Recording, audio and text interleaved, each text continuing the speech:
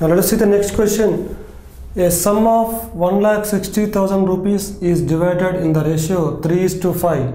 So what is the smaller share? Now the total amount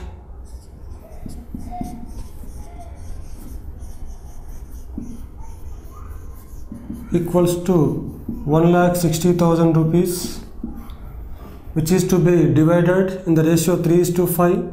Now the given ratio equals to 3:5 and sum of terms in the ratio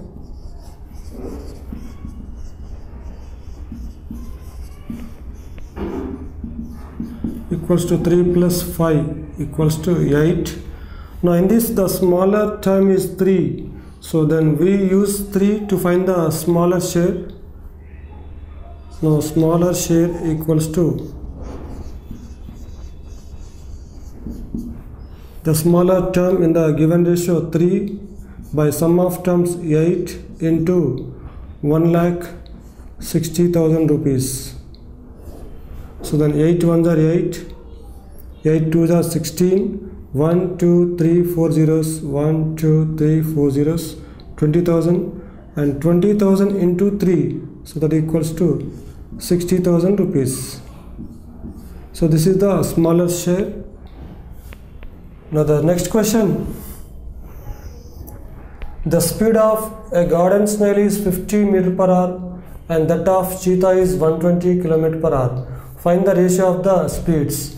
So the speed of the garden snail is given in terms of 50 meters per hour, but whereas the speed of cheetah is given 120 km per hour. So but both are not mentioned in the same units.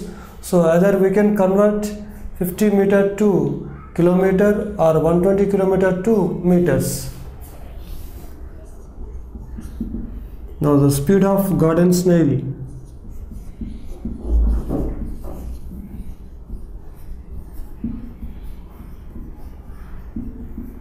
equals to 50 kilometer per hour. Now the speed of cheetah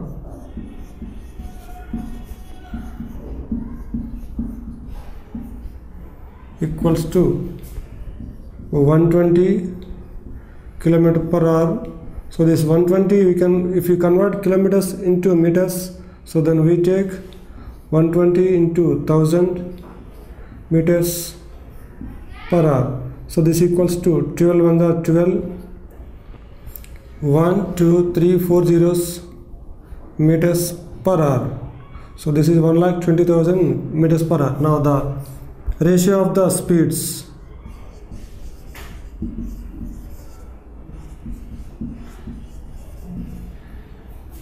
equals to, first we will take cheetah, that is 50 meters per hour is to 1,20,000 meters per hour. So here meter per hour cancel, 0 0 cancel, then we get 5 is to 12,000. So then 5 ones are 5, 5 twos are 10, 5 fours are 20, 2 zeros. So this equals to 1 is to 2,400. Now let us see the next topic, proportion.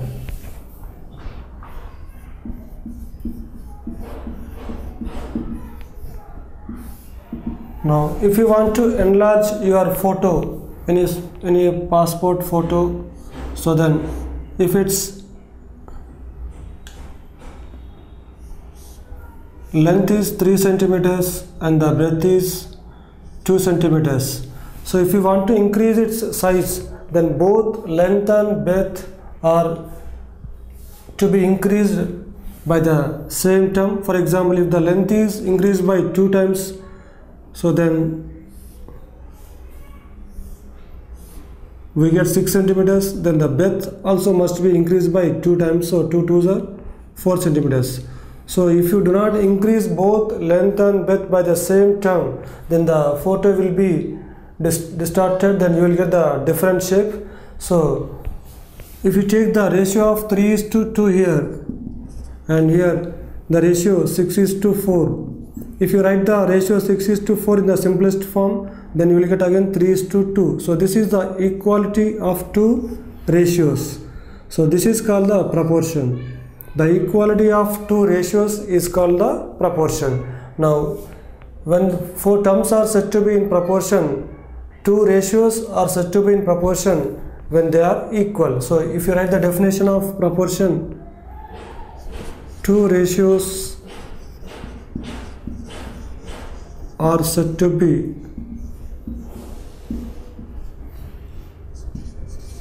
in proportion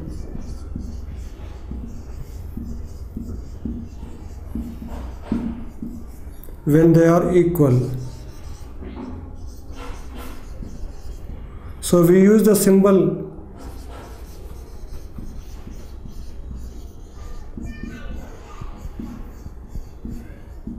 proportion, and this is read as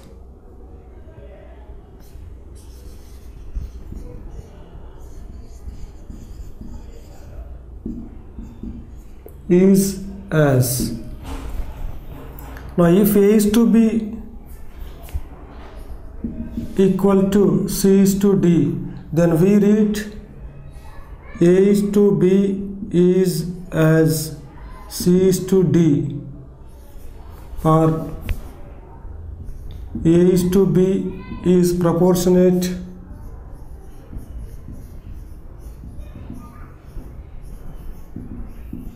to C is to D. Now here the terms A, B, C, D are called the terms of the proportion. Here A is the first term, B is the second term, C is the third term, and D is the fourth term. Here A, B, C, D are the first, second, third, and fourth terms. And here A and D, so this first term and fourth term are called the extreme terms or extremes. A and D, the first and the fourth term, A and D are called the extremes or extreme terms.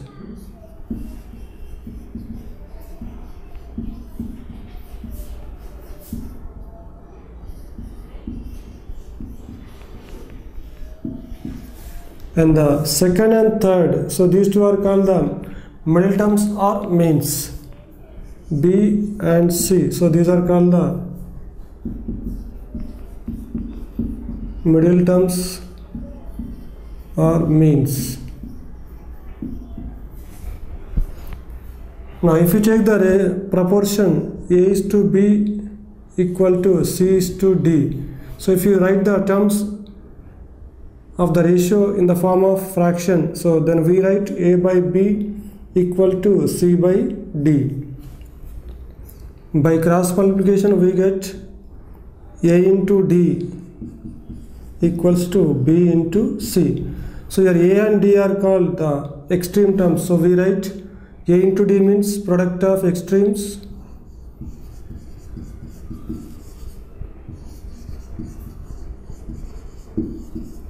equal to B into C means here B and C are the middle terms or means, so B into C means we can write the product of means.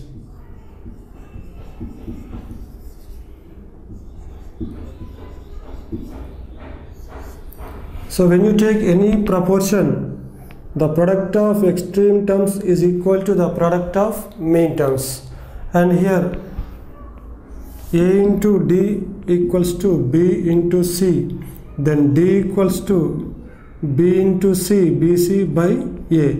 Here D is called the fourth proportion. Here D is called the fourth proportional.